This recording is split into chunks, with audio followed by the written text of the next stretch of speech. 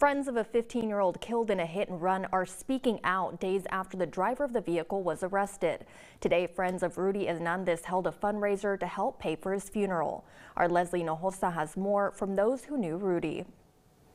He would always take out the best in all of us, make us happy and make us laugh, even when we were sad.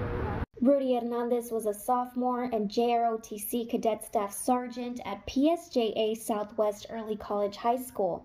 He died Thursday after he was hit by a vehicle near South Jackson Road and Ridge Road in Farr.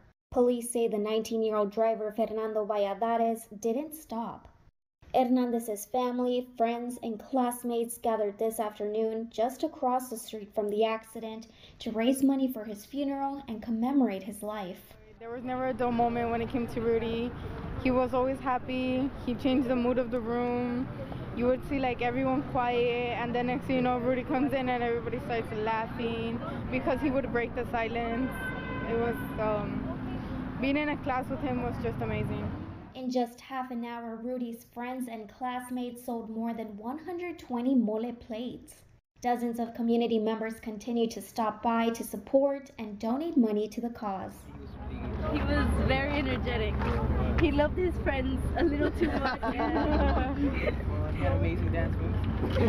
Yeah, he loved to sing. This was one of his favorite lyrics.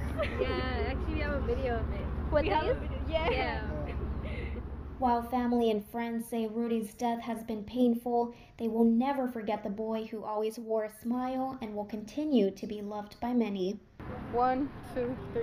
We love you, Rudy! For NBC 23 in Farr, Leslie Hinojosa.